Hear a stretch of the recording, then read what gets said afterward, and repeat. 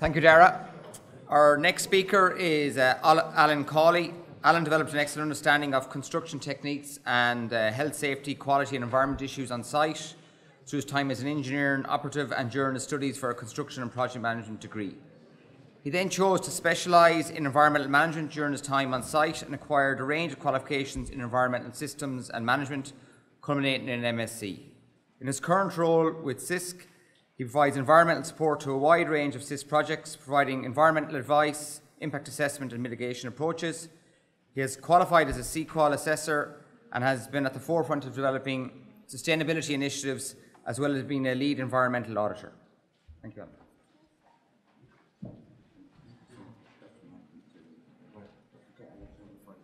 Hi.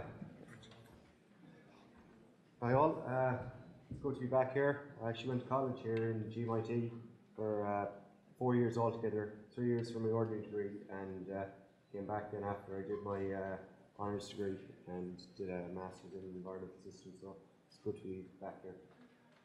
So today I'm just going to go through stable features on the Bonham Quay project.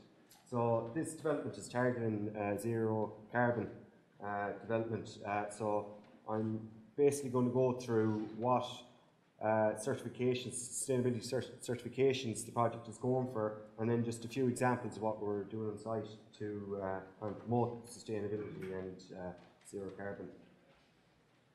So just a bit of an overview of the Bonham Quay site. So it's based down there around by the Lochtalia Road. It is the old oil storage, if people remember that. So it's been derelict now for a few years. But basically what's been built there now at the moment, it's 34,400 square metres of grade A office space, and it's going to be in 4 blocks. So at the moment we're contracted to do the first 2 blocks. So that's the Santiago and the Alcantara phase 1. So the overall project, it's going to provide 92% green space, public realms. There's going to be high profile retail centre, 2,000 square metres, that's going to be on the kind of bottom floors. Landscaped roof gardens, there's 8,500 square metres of new landscape space as well around, so the development's going to be a lot of green infrastructure kind of surrounding it. And then also the office space in for up to 2,600 workers. There's an on-site cultural space as well, so that's going to be on the roofs. And then there are the 2 phases there below. So the names they actually came from Spanish Armada, some of the ships. So it was nice to kind of bring that into development as well. So with regards to sustainability, there's several different certifications they're kind of going for, and kind of a lot of them kind of interact as well. So you have your LEED Gold, so you'll see a lot of developments around Ireland that are going for LEED certification. So this is for version 4 that we're going for that. And then the Gold Well Building Standard, that's more to do, I'll go through all this in the next kind of couple of slides, but it's kind of more to do with inside the building and how it interacts with the people that are working there. And then this other initiative is One Planet Living. This is kind of goes through the Sustainable Development Goals as well to a certain extent. So there's 10 kind of principles there which we'll go through. The Considered Construction Scheme is another one. Then it's going for BR A-rated and also Wired scored Platinum. So just a little bit here about LEED and what's been developed with LEED. So from a design point of view, they've integrated a lot of different kind of features into the building. But from more of a construction point of view, what we kind of look at is the kind of waste management and how we kind of deal with the waste on site and hit the credits for LEED. And also then with water efficiency, that's again, it's different things have been developed, like your aerated taps, low flush systems as well into the toilets. Optimum energy use as well, that's included. And then you have things in that kind of integrate with the well standard, which is your atmosphere, within the energy use as well. That kind of feeds into it nicely. Again, look at your material use. So you look at your materials that you're using. So just say we're concrete, we need to have a certain percentage of GGBS included in it, and things like that. So again, you look at the indoor air quality that interacts with your well, and also then that goes into your kind of operation kind of phase.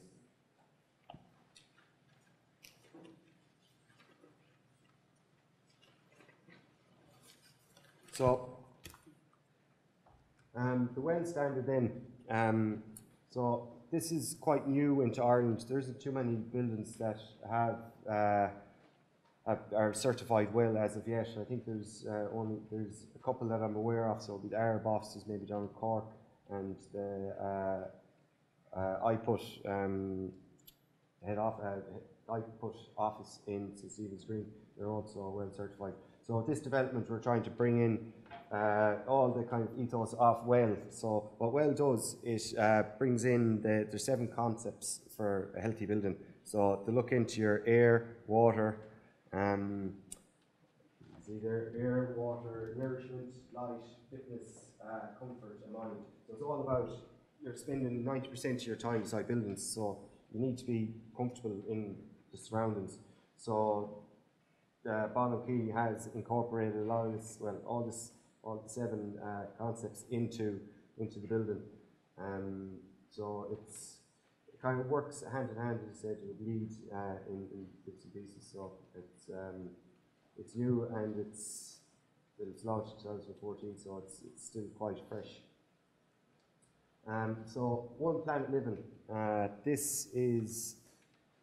it's a new concept to me personally. So this is brought in Bonham Quay as well. So it's developed by regional. It's a charity, and again, there's 10 different principles that are incorporated into the whole One Planet Living cycle. So it's basically principles of One Planet Living framework brings sustainability to life in communities and developments around the world. So adopting a framework across the site will help businesses and organisations in Bonham Quay do good by people, good by place, good by planet. So if you see the 10 principles there, so kind of deal with a lot of these. We try as much as we can to incorporate them into construction. Some of them, it'll be more towards the operational phase. So with One Planet Living, it's not just the construction building, it's kind of the whole life cycle where it'll be embedded. So the 10 principles: health and happiness, equity and local economy, culture and community, land and nature, sustainable water, local and sustainable food, travel and transport, materials and products, zero waste and zero carbon energy. So what we had to do with bioregion was develop a suite of KPIs that kind of dealt with each one of these 10 principles. So these are just some of the KPIs here that we kind of developed. So what we looked at was kind of like our overall aim. So you see there on the left, zero waste. So what we were kind of wondering, like, what can we do to reduce the waste of construction phase? So we looked at kind of waste intensity. We looked at kind of targets on, like, towards kind of project spend, like how much construction waste we generate and how can we kind of lower it. So we kind of developed a KPI. Again, all these had to be agreed with bioregion. So we agreed on a target of 2.5 tonnes of construction waste per €100,000 project spend. It might seem like a lot, but it's that's below the kind of industry standard at the moment. We also then hit another target. Well, we're aiming for another target: 90% construction waste to be diverted from landfill. So that kind of feeds in with the LEED as well, where the aim for LEED is 75%. But again, with LEED, they've taken in the different considerations we've taken there with that 75%. So there's kind of fines that that go off to landfill, but it's generally not classified as a waste per se. It's more like a covered material. So with these KPIs, there's all, there's commitments in of what we're going to do. So we have engaged with our waste contractor and kind of went through kind of options and how we can reduce the waste. So again, your segregation that you kind of usually see on construction sites, which is, metals, timbers, plastics, plastic boards, another big one, and then kind of segregate your clean recyclables, canteen waste and food waste, and again, your hazardous waste as well. So there is a good system in place there on the project for zero waste. And then you look at your zero carbon energy. So again, we propose a target of 1,500 kg CO2 per 100,000 spent. So to really hit this target, we had to kind of think about a few things on site. So this is really recording our kind of energy usage from our electricity on site and generators, and also any fuels in from, especially like the bulk dig that would have started that start the project. So one of the things with Sisk, what we've done over the last kind of few months is that we're procuring all our electricity now. It comes from renewable sources, so we kind of hitting the kind of a good kind of target there to be kind of promoting. And then other things in early connection to mains power. Once you get into that, you're getting used in for big heavy generators on site, and like there's you kind of use 1 and 2 fold there with the kind of with the fuel usage as well. So there are things that we kind of looked at from an early part of the project and Sisk as a whole. Other example KPIs then for travel and transport. So the site has a green travel plan, like we're trying to push the green travel, buses, walking, bikes. So there are just a few things there as well. We've committed to including electric vehicle charging point as well, just in our compound. So that's not part of the full development, that's just for our own compound for the guys coming to work. So if we do have an electric vehicle, again we have logistics plans, crash management plans in place. So one of the KPIs here is trying to reduce the commercial vehicle movements for delivery society. So we kind of looked at KPIs for this, and we found one in the UK, which is 18.1 journeys per 100,000. Again, we're trying to track this at the moment so that we get as much deliveries to site in kind of one consignment rather than having delivery after delivery after delivery. So if we're going to supplier, we want to get as much material in as we possibly can, and if we have space for it. So there's a lot of kind of planning around that now at the moment. And then products and materials. So one here that we're looking at is FSC timber. So 100% permanently installed timber to be sustainably sourced. So overall, we're kind of aiming that all the timbers, like permanent and temporary, is going to be FSC. But in Ireland at the moment, there's a few kind of issues with kind of suppliers and trying to have the suppliers being FSC certified, but there's a whole chain of custody that's kind of there in the background. That's there's chains that are broken, but we're kind of driving our supply chain to get sustainable source timber on site. And then we've committed then to a minimum of 55% GGBS to be used in situ concrete as well. So that's a good target to have. And then 100% steel used to be CARE certified, which is probably standard enough KPI. So wired and BER. So wired, it's all about conductivity with the building and whoever the occupants are going to be. So it really empowers kind of landlords to have full conductivity and get people, it's be a good place to work. That's so we're aiming for platinum in that, and then also BER, it's an A3 rating that we're going for as well in the building. So again, these are good things to have in the building. The next thing we'll go through, which kind of feeds in a little bit as well to One Planet Living, is considered a constructor scheme. So this is, I'm not too sure if any of you've heard of it, but it's been in Ireland now since 2017, but it's been in the UK for 20 years before that in 1997.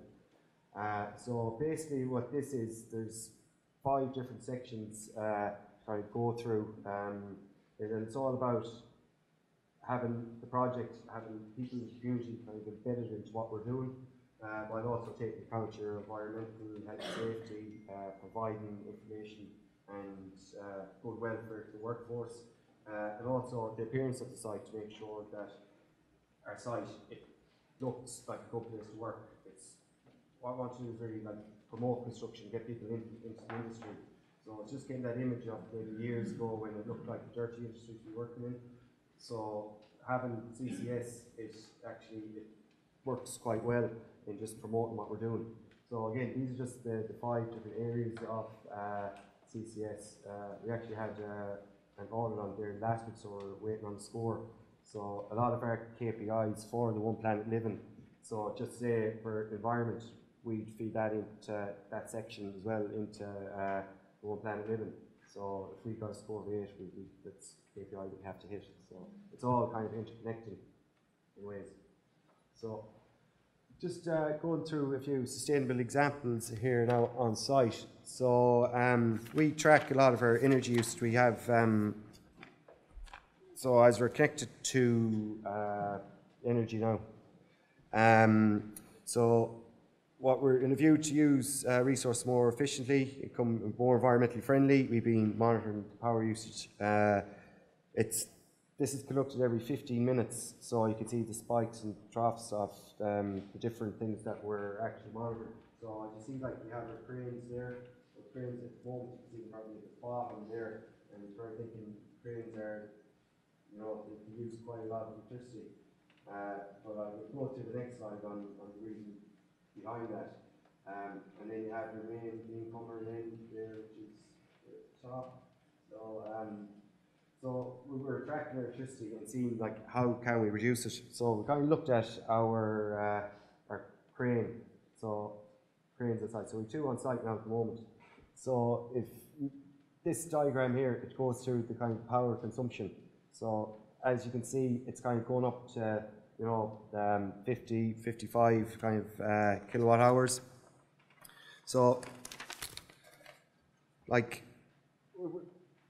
we put a different data tracker onto the cranes because of the previous one here. We've seen that it's kind of quite low. It's only like, it's really moving here. But once you go into the crane usage, you can see it actually goes up, depending on what they're lifting on site. It can go up to like 60 kilowatts. So the reason behind this was not from a mains electricity point of view, is if we had generators on site. So the size of the generators for cranes, they can say that, oh, you need a, 150 kilowatt generator. But once we were looking at it here, we can actually see, all right, what was the highest it went up to? It was 60 kilowatt hours. So is that what you need on site? A big generator, and to be using a lot more fuel, or let's go for maybe 2 in series that you might have one kick in if you get to a certain load that you require. So that's what we're looking at, and this is information we're getting from Bonham Quay and using it as a company. So again here, like it's 88% of the time it's under 0.5 kilowatt hours. So that's it just kind of shows you like it's probably at an idling stage most of the time. So again, I'll probably just go through these slides quite quickly. We had a lot of contamination on the site because of the kind of oil storage there, and there was a couple of options that we had to, well, there's really only one option you could take with a lot of the material. So there was a full soil sweet analysis done, and we, at the start, it was quite high, the amount of material that might have had to go abroad, because in Ireland there's no place that you can really, there's no hazardous waste landfills in Ireland. There is a place down in Portlaoise that can treat hazardous waste that has hydrocarbons and heavy metals and certain other parameters. But we did a full analysis and we ended up having to send 8,000 away, which was a lot higher at the start. We were thinking it could be about 15,000. So we kind of halved that, and half it went treated down to Portlaoise. But also there was another kind of 14,000 through the analysis that we could send to NERT and no one has landfill in Ireland. So that was really good. Just really good for the project in the whole. And plus, where it's going to Norway as well, it's going off to an island which was a limestone. It was a limestone quarry.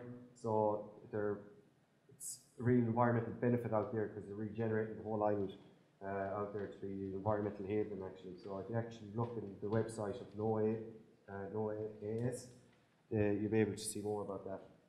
So again, we had water treatment on site due to the hydrocarbons in the ground. It was quite a good system we had in place. So initially we had 2 silt busters, sludge tank, pump chamber, carbon filter, inspection tank. So we were given limits as well by the Cawley City Council, and we had to adhere with them. And by having the system in place, it was actually it went quite well. And then just a couple of other things inside. So we just had a little bit of rainwater. We had rainwater harvesting in our main compound. We've donated 200 trees to offset a lot of the carbon. So I think from them 200 trees, 115 tonne-ish is going to be offset. So that's quite good. We've bird boxes, all that stuff on site. We've electric charge point is going to be installed. We have bike racks installed as well. So these are just little things that they're also doing to kind of promote kind of sustainability on site. We then see all our KPIs then, a lot of them, they're for water, waste, timber, energy usage. We have it logged on the smart waste system. So it's quite a good system to use to kind of log our environmental KPIs more like. So, and that is about it. Any questions you can ask afterwards?